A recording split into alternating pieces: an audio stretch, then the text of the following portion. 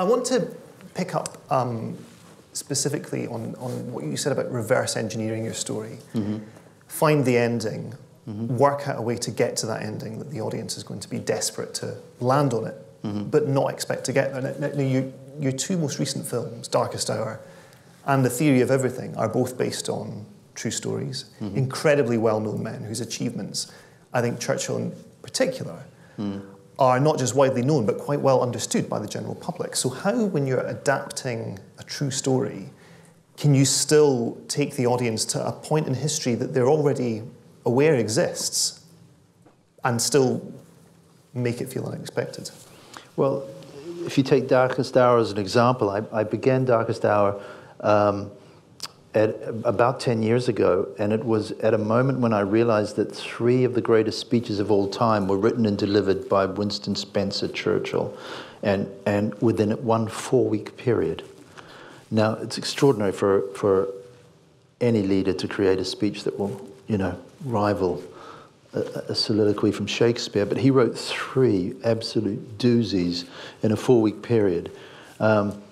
And then I did a little digging and did research and thought, what compelled this outpouring of magnificent rhetoric? Because it wasn't true of Churchill's whole career that he was churning out these great speeches. And the facts were this: it was nothing less than the collapse of Central and Western Europe under the Nazi boot, and enormous domestic pressure at home to do a peace deal with Adolf Hitler. I didn't know about the peace deal with Adolf Hitler. It's kind of airbrushed out of history, and I think the person most wielding the airbrush is Winston himself. I think he devoted like a paragraph to it in his huge history of the Second World War. So it was like, oh, there's news here. There's a different man than the one we're handed down from history. So, that fitted in with all my little obsessions that pedestals are for statues, and it's great to take heroes down and make them human, but you have to have justification for that. And I just found him wonderfully complicated and flawed and uncertain.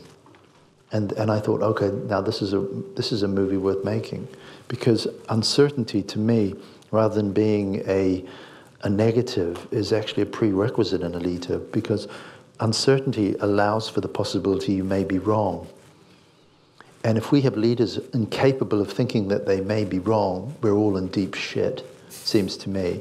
There's a wonderful line that Cromwell wrote to the Church of Scotland, it goes like this.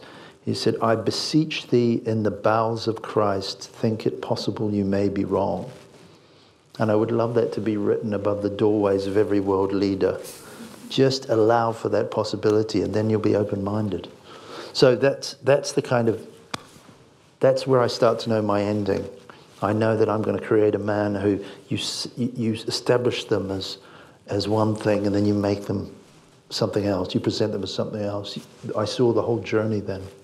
Given that you built the film around these 3 speeches, or that was certainly the jumping-off point for the screenplay, and the speeches are reasonably well known as political speeches go. They're very well known. Do you feel there's an obligation to, give the audience Churchill plays the hits? I mean, was there a way in which you could bring a fresh take to these speeches when you sat down, or did you think, okay, we're just going to let these play out? And there's one moment I want to refer back to specifically, but I'd just like to ask you in general first. There was no, in the House of Parliament, in the Commons, there was no recordings made of those speeches.